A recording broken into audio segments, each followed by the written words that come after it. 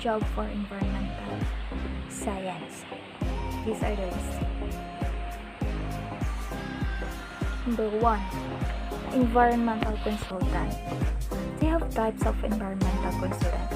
You may work on a number of environmental issues or specialize in one area, such as air, land, and water contamination, environmental impact assessment and flood risk, the waste management and recycling, the emission and climate change, the renewable energy opportunities, and the environmental management system. Number 2. The environmental education officer. You enhance public enjoyment of the environment by teaching and interpreting the natural world. You may work mainly in a specific setting such as in school or nature reserves, or you could lead guided nature walks for visitors or organize an event and awareness campaign. Number 3. The environmental engineer. They are involved in managing and reducing waste and minimizing the pollution in order to protect, restore, and preserve the planet. Number 4. The environmental manager. They are oversee the performance of private, public, and voluntary sector organizations, making sure environmental standards and legislation meet. You ensure that an organization is operating in accordance with environmental guidelines and targets. Your role will involve examining corporate activities to determine where improvements can be made and ensuring compliance with environmental legislation across the organizations. Number 5. Nature conservation officers. They manage and protect the environment, promoting sustainability, educating and providing information and analysis.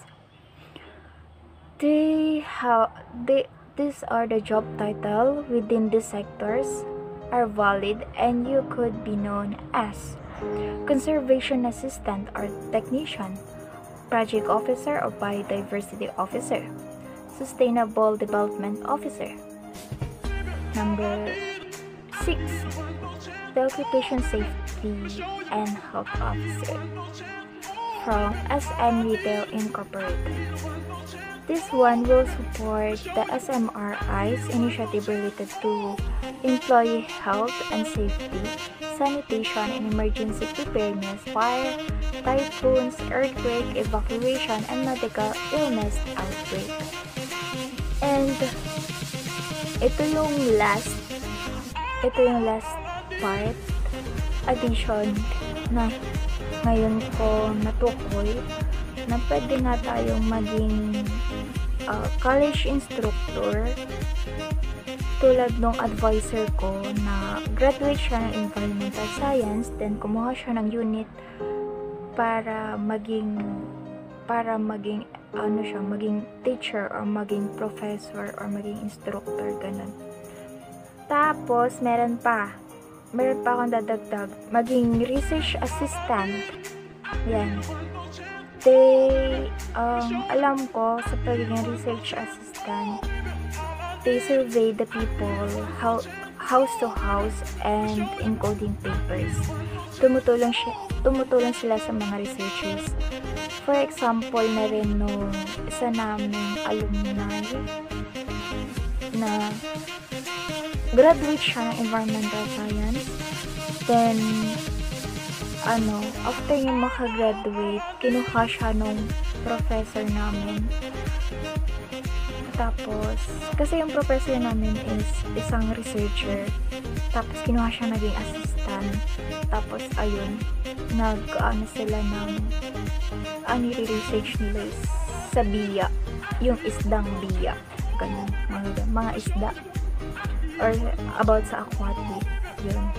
Tapos, isa pang addition sa trabaho ay yung sa Pollution Control Office. Ito hindi masyadong familiar dito. Hindi ko siya na-search. Yun. Tapos, isa pa, pwede kang magtrabaho sa DENR. Yes, sa DENR talaga. Pwede rin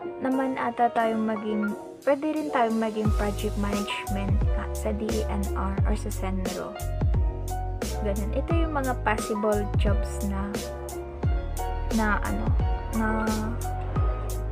para sa environmental science. At madami pa, tulad ng environmental monitoring organization, environmental health practitioner, tapos meron pa ditong toxicologist, transport planner, water engineer, and so on.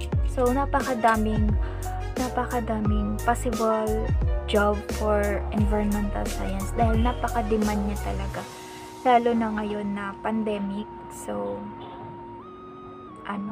ayun, isang advice ko lang para sa mga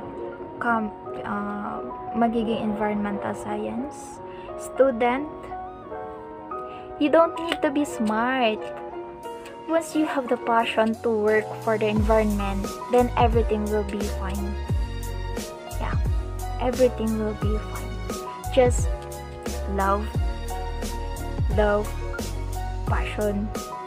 Yan. Enjoy niyo lang yung pagiging environmental science student natin. Sinasabi ko sa inyo, napaka-challenging, napaka-overwhelming. Please don't forget to subscribe and hit the notification bell for more update video. Thank you!